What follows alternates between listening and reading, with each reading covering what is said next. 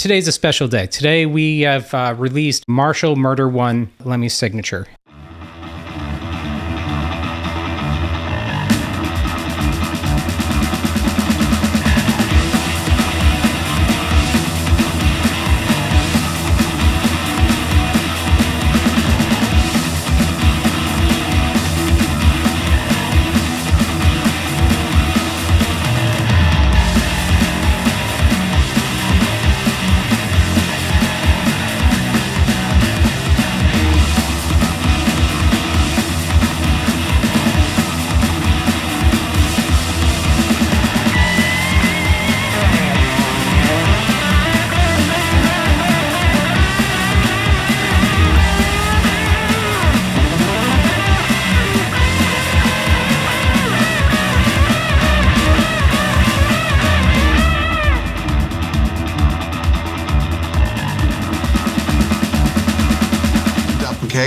From Guns N' Roses. My initial relationship with Lemmy was hearing Ace of Spades in 1980. Lemmy's bass sound was something that really stuck out. Half punk rock, was half like AC/DC, part something else, and all exotic. This Rickenbacker, through these Marshall heads and through those cabinets, are his core tone. So if you think about it, like when you listen to his tone, it's very distorted, almost more like a guitar playing. And then the last person who would have played this would have been Lemmy. And this was one of his favorite basses that he'd had for years and years and years. You'll also see this on the Eat the Rich video. Cameron Webb, Motorhead producer, engineer, worked with our developers to give us the presets that Lemmy used. I didn't know what to make of this product when it first came out. I wasn't exactly sure. And then as I started using it, I was like, oh my God, this is something special. David, we're going to listen to some of your sound examples, a few clips from your latest YouTube video. But what are the first impressions?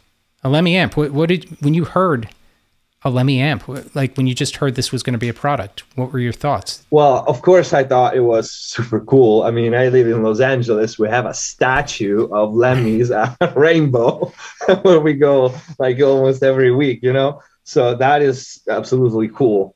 Motorhead is just an icon. One of the best rock and roll band ever. So many bands owe something to Lemmy. Which was an amazing bass player. Aside his work in Motorhead, maybe, you know, a lot of people maybe don't know this, and his tone is legendary just as much as the band and their song. You know, that was there are some bands that you immediately recognize from some specific sound, right? If you hear Fieldy from Core, you know, he's slapping on his bass, you know that's Core, right? And this was the same with Lemmy. You hear that intro with that bass, you know that's Motorhead. Mm-hmm. So I thought it was a great idea. What I didn't think, I said it in the beginning, is that this amp was so versatile that, you know, it could be used for so many different sounds. And Monty, first impression was not just the same.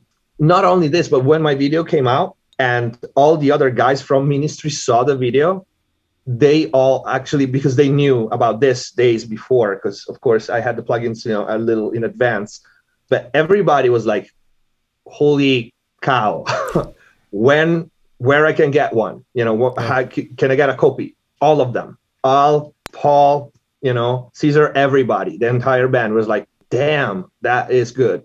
And few days before that, after we recorded the video, I was talking on the phone with Monty, and he was like, dude, I was in studio recording a bass, and I just thought about like that plugin that we played with like 2 days ago. Yeah, no. So these are like 100% legit, yeah. You know, reaction to, you know, some pretty big guys. Yeah, no, that's amazing. I mean, Al Jorgensen's just a huge icon in terms of a producer, but you know, Monty just as a session guitar player and just a natural talent is just insane. Monty's gonna play for us. This is it. There you go. Yep.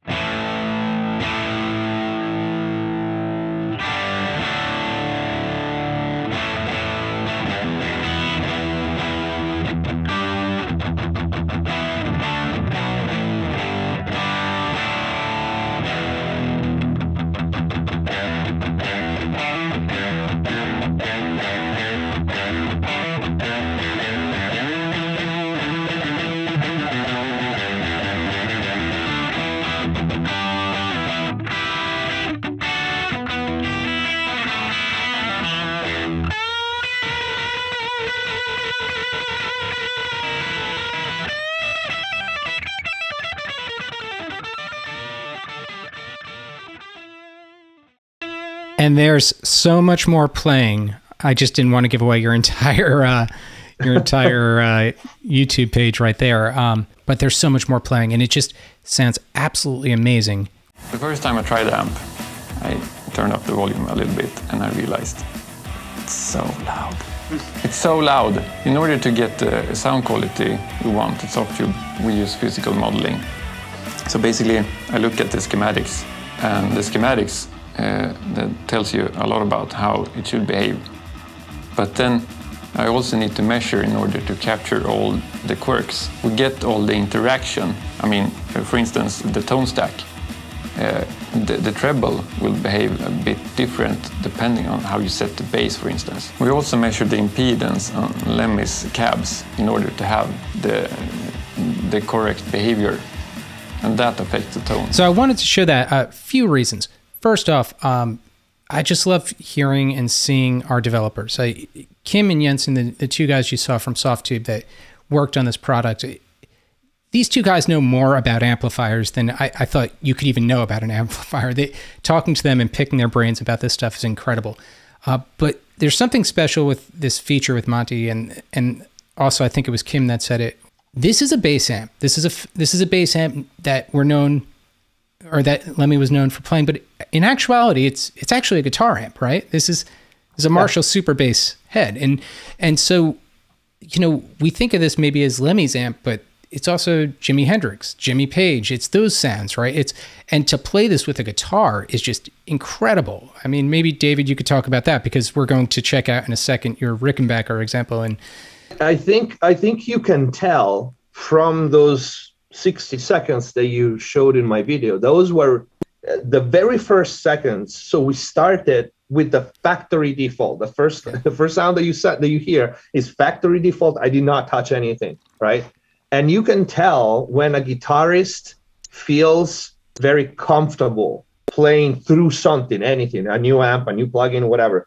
And you can tell Monty was not just being comfortable, but was inspired, and it enjoyed playing through it. And we were both going, oh my God, this sounds good. Oh, let's try this on. Oh, this sounds good too. And this, you can't fake it. You can't hype it.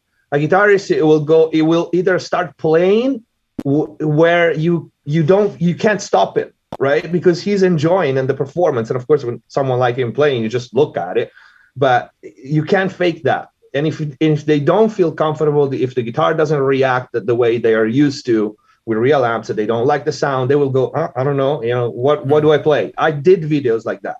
I did videos with other people where like that was not the case, and it doesn't flow. When in this case, like I told you, we probably stayed a good 3.5 hours playing for a 20 minutes video, and that's because he was having fun playing, I was having fun tweaking stuff. Let's get to a bass example, because you did a great bass example.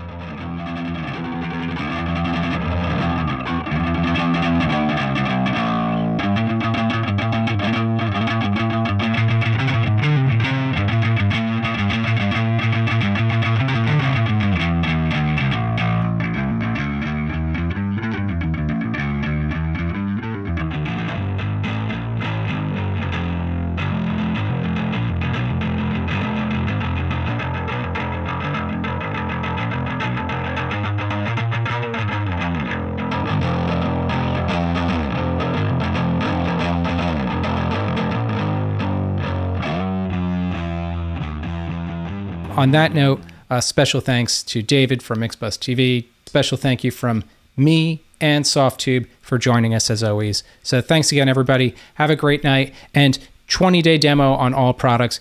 Go check it out. Make some awesome guitar tones